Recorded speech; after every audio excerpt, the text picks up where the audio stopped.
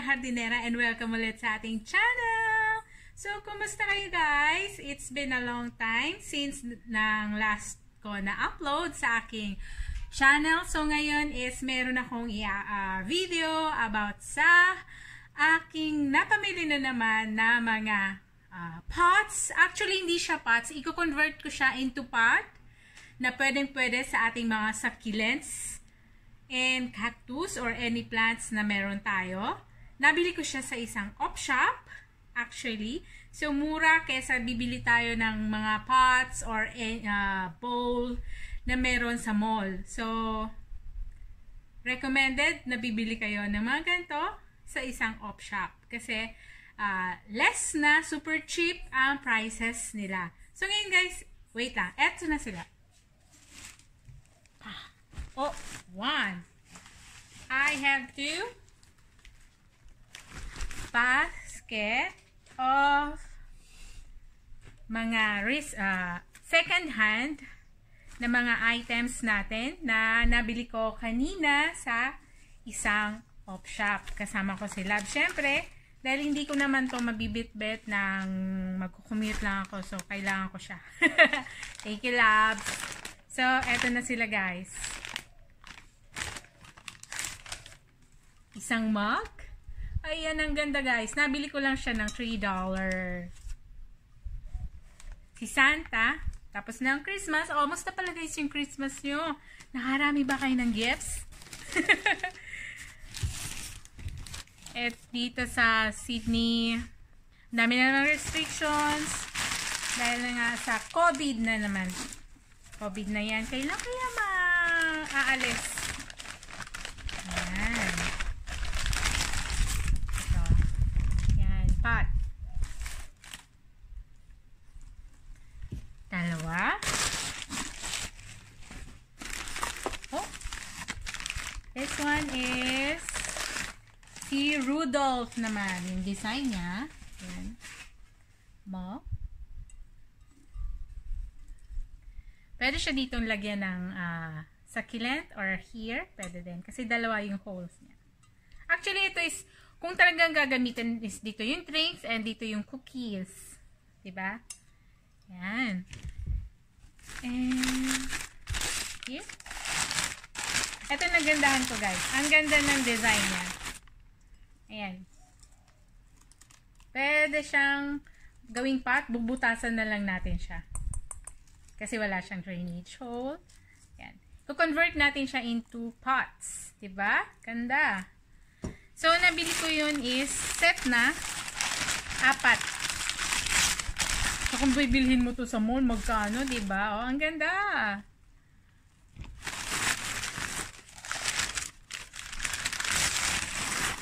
So, ang cute niya kasi, oh.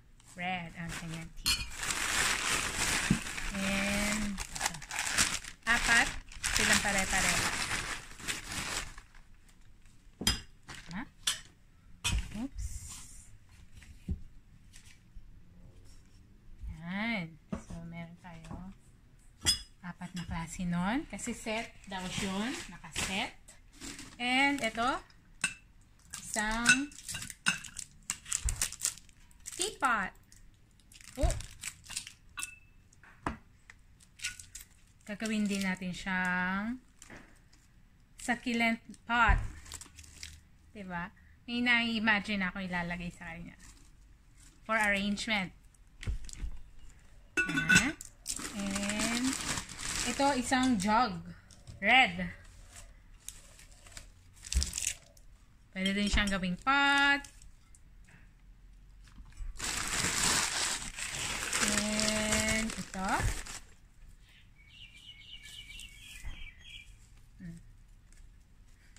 Tanggalin na natin to kasi hindi ko naman to kailangan. Ayan. Blue jar. Pwede din natin tong butasan na lang. And gagawin natin siyang succulent and cactus pot. Siyempre. And ito guys. Ang cute niya. Actually, meron ako nitong mga boots. Pwede siyang gawing pot. Meron siya kasing butas. Meron din ako, oh, wait. Nalabas ko na pala. Yan. Ito yung isang boots. Ito pa. Ang cute kasi. Nakitan lang ako guys. Kaya binili ko. Takaw tingin. Asan na yung isa? Oh. One. Actually, mga isang pares lang sila. Pero may nabili ako before. Magkapares yung kanyang boots. Yan. Ang ganda, diba? Pwede rin siyang gawing pot kasi may butas. Ayan. Oh, isang maliit na boots. Isang pang girly. And ito, cowboy na boots. Oh, ang ganda. Next is ito. Small jar. $1. And ito, 50 cents. Mini jar. Pwede din natin siyang, actually, kaya ko itong mga binili is for my succulents and cactus.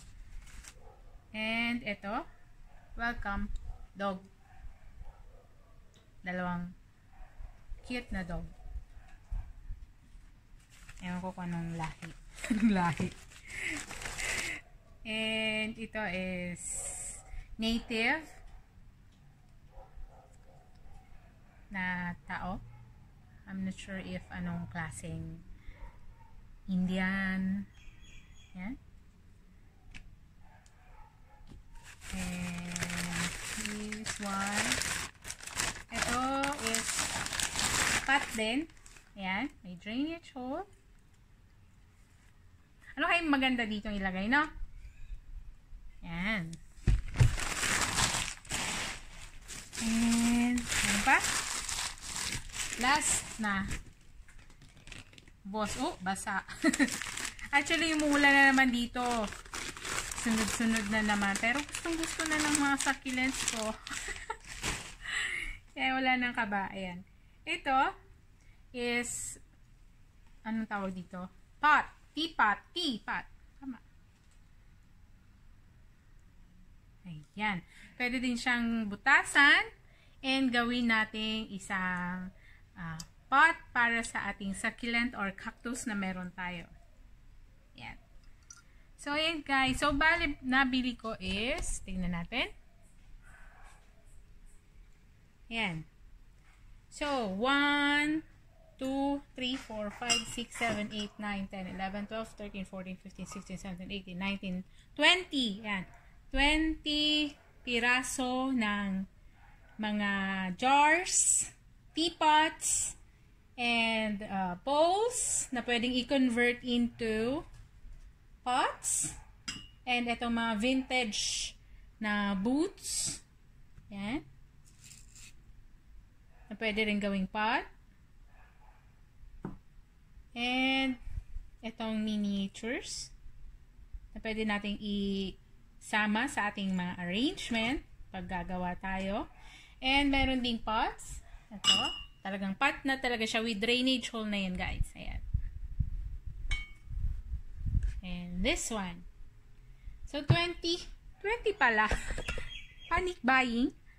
Ayan. So, yun guys na naman ang ating mga napamili na mga jars, teapots, and bowls na pwede nating i-convert into pots para sa ating mga succulents and cactus. So, ayun guys, kung gusto nyong mamili, off-shop, murang-mura guys. Kaya sa bibili kayo sa mall ng ating mga pots.